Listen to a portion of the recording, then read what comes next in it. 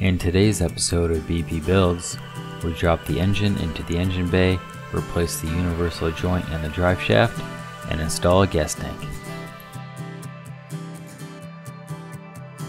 After multiple unsuccessful attempts to get the engine and transmission combo in the engine bay, we decided to just go ahead and remove the front bumper and radiator support.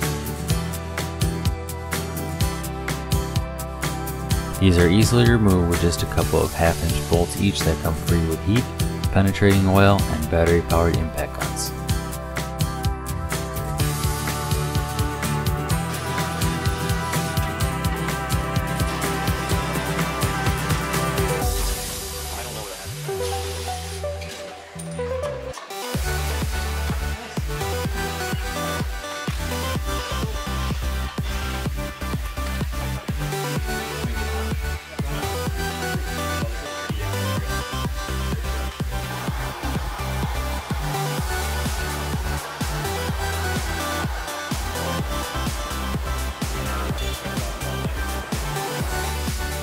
This makes loading the engine into the engine bay immensely easier, and we are able to line up the engine with the correct motor mounts for a 1969 Pontiac.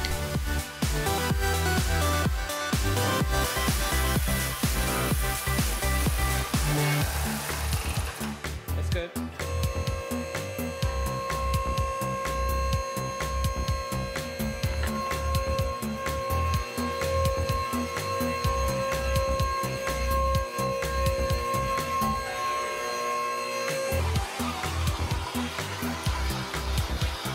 We are also replacing the rear drive shaft U-joint. It is okay to use destructive means like this on a part we are replacing.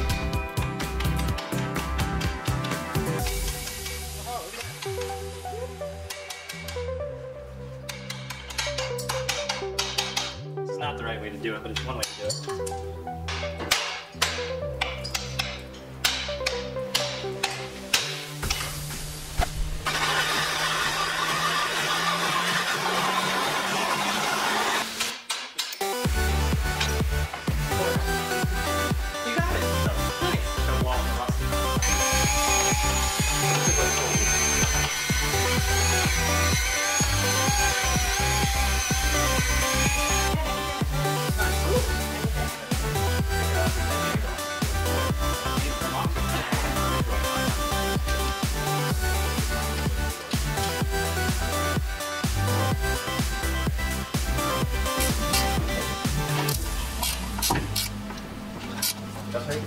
Yeah.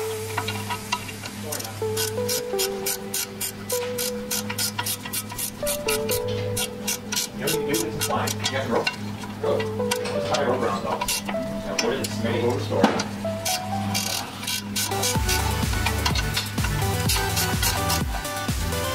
Okay, I'm going to leave this as it is, just snugged,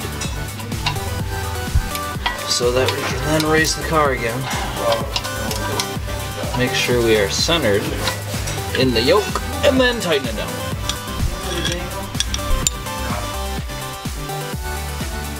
The last thing we will accomplish this weekend is strapping in a refurbished fuel tank which we got from the local swap meet. Some threaded rod and nuts are used to bridge the gap between the straps and the car's frame. Then it's just a matter of connecting some rubber fuel line to the hard line already there.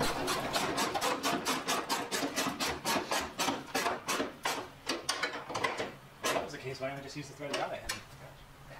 I didn't know you had that.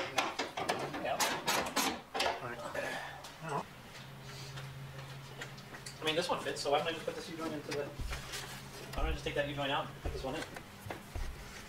Any objections? Any objections? Better take it out of the drive shaft? Well, they're like issues. They're like 1/16. That's not even the right length. That's why you weren't getting me to sit in there properly. Yeah, because that was too big. Thanks for watching. Please let us know what you think in the comments below. Follow our Instagram for more pictures and teasers at BP Builds. Please subscribe to our channel to follow our progress. How safe do you want this car to be? Safe enough to do burnout. It's all about the burnout. Well, the fuel line is connected enough to do a burnout. Is that an adequate answer? Make sure you throw an extra zip tie on there.